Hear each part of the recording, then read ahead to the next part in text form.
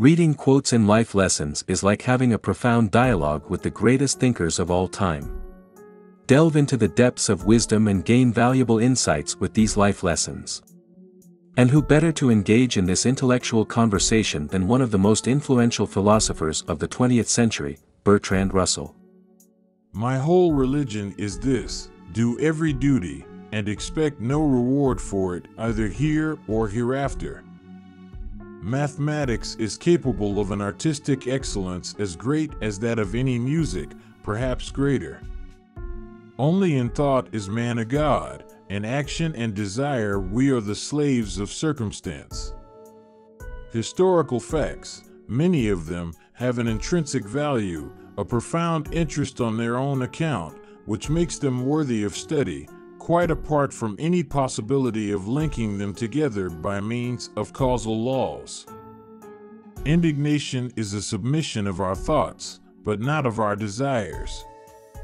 Freedom comes only to those who no longer ask of life that it shall yield them any of those personal goods that are subject to the mutations of time.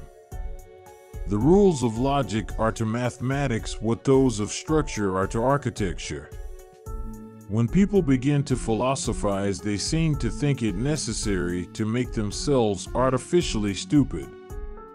A hallucination is a fact, not an error. What is erroneous is a judgment based upon it.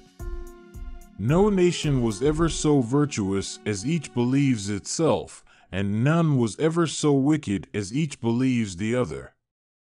Righteousness cannot be born until self-righteousness is dead.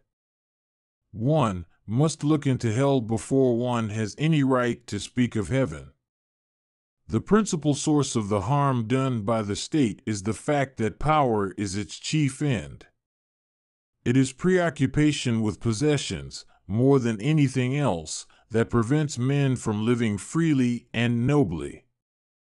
The supreme principle, both in politics and in private life, should be to promote all that is creative, and so to diminish the impulses and desires that center around possession.